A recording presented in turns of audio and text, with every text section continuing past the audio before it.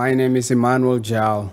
I'm gonna do a spoken words. You know, climates can actually bring wars, can bring starvation, and can make tribes raid each other. I remember as a kid in my village, the time where villages raid themselves is when it's in the dry season. But just imagine with the global warming right now and people losing their home to the flooding and the changes of the weather, what could happen? So I'm gonna do a spoken word called Emma. You ought to have seen my face on the telly.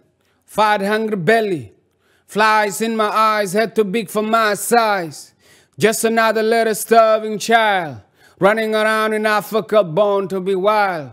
Praise God, praise the Almighty for sending an angel to rescue me. I got a reason for being on this earth, cause no more than when you water. Life is worth enough.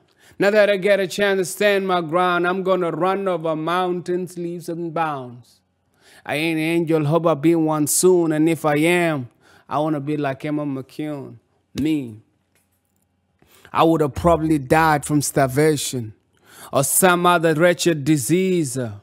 I would have grown up with no education, just another refugee. I stay here because somebody cared. I stay here because somebody dared. I know there is a lot of Emmas out here who's willing and trying to save a life of a child. Remember the time when I was small, where I couldn't read or write at all. Now I'm all grown up, I got my education. The sky is the limit and it can't be stopped by no one. I'll pray for this day to come. And I pray that the world find wisdom to give the poor in need some assistance instead of putting up resistance.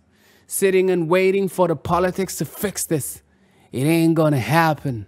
They're all sitting on their asses, popping champagne and sponging off the masses.